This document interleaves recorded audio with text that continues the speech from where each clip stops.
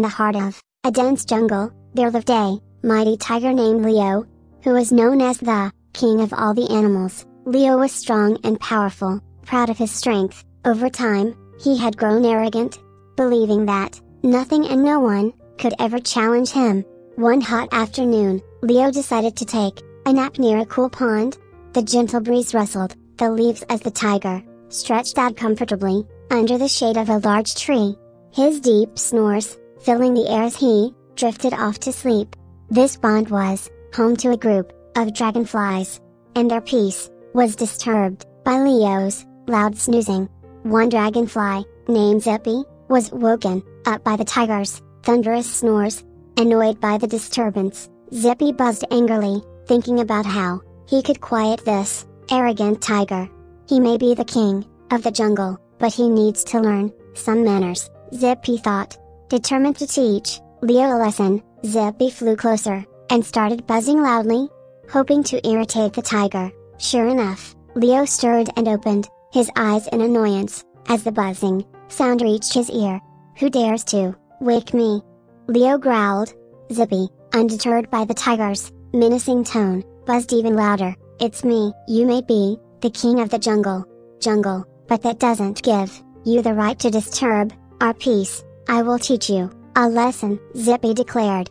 Hearing this, Leo roared with laughter. "You, a tiny dragonfly, teach me a lesson? How absurd! I could crush you with a single swipe of my paw." But Zippy was not afraid. "We'll see about that," Zippy replied. With that, Zippy bravely landed on Leo's nose and gave him a sharp bite.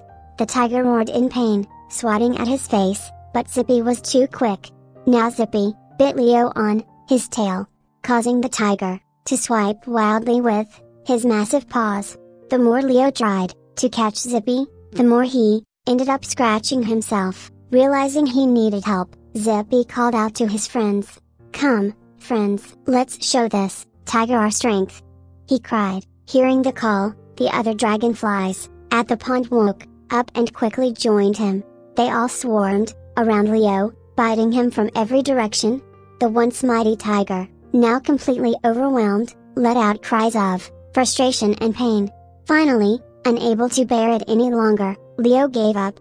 He turned tail and ran away into the jungle, desperate to escape the stinging bites. Satisfied with their victory, the dragonflies stopped chasing Leo and flew back to their pond, celebrating with excitement. All of them returned home, except for Zippy, who had started it all.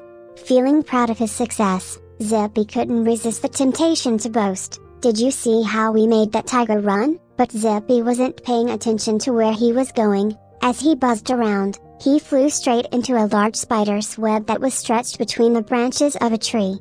Zippy struggled, trying to free himself, but it was too late. The sticky strands of the web held him fast. A spider sitting nearby started laughing. Well, what do we have here? A proud little dragonfly who flew too far from home," the spider said with a grin. With no way to escape, Zippy realized too late that his arrogance had led him into danger. The spider swiftly wrapped Zippy in its web and devoured him, ending his story in a single bite. So, kids, sometimes the smallest can humble the mighty. But do you know why Zippy's victory over the tiger was short-lived? It's because he let his pride blind him to the dangers around him. This story teaches us to stay humble in all circumstances.